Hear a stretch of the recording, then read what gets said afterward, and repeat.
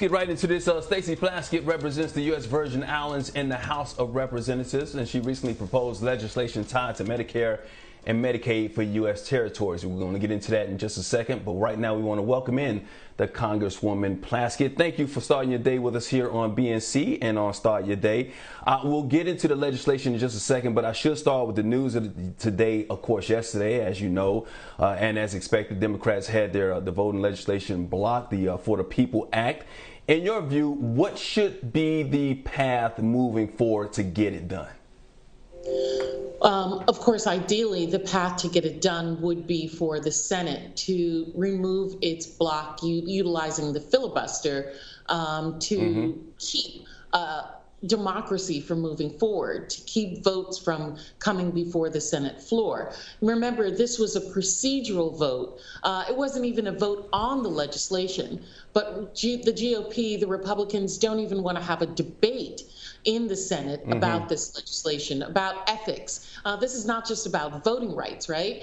H.R. 1 was also about campaign finance reform, getting dark money out of campaigns, about ethics laws, and they are completely against even having those. So what we've decided, and what many Democrats believe, is that we've got to let our constituency, going on shows like your own, to let the good people who watch the Black News Network, Black News Channel, to understand what is at stake, and that to push them to have the Senate bring this legislation forward. I do understand that the president has reached out and had conversation with Joe Manchin, who was in favor of moving the debate forward to try and find compromise and a way forward, to make a path in which we can have some legislation move forward, because we understand that democracy is on the line.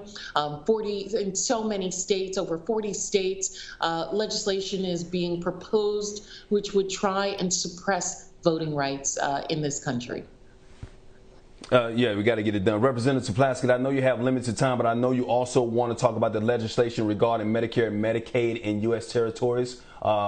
What would you like to see happen?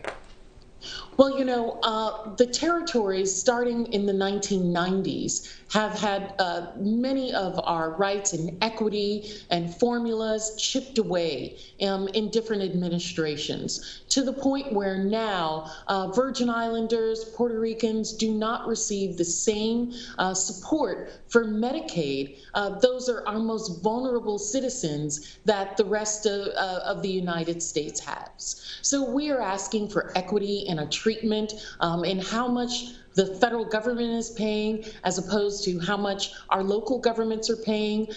For the last few years, Congress and the administration have allowed an equitable treatment of the territories in Medicaid. And in the Virgin Islands alone, that has meant that 20,000 more Virgin Islanders have been able to receive Medicaid, which means that our hospitals are getting compensated care.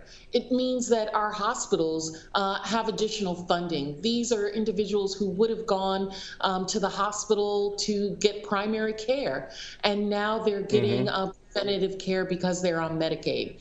In the case of Puerto Rico, Rico not having that Medicaid has meant that they have borrowed money at the market to ensure that they can take care of their neediest citizens. So we're asking for treatment in this, along with our infrastructure equity. And, the President Biden has done a tremendous job in providing that equity for us in the COVID relief package. And we're asking that this be extended throughout that time. Right.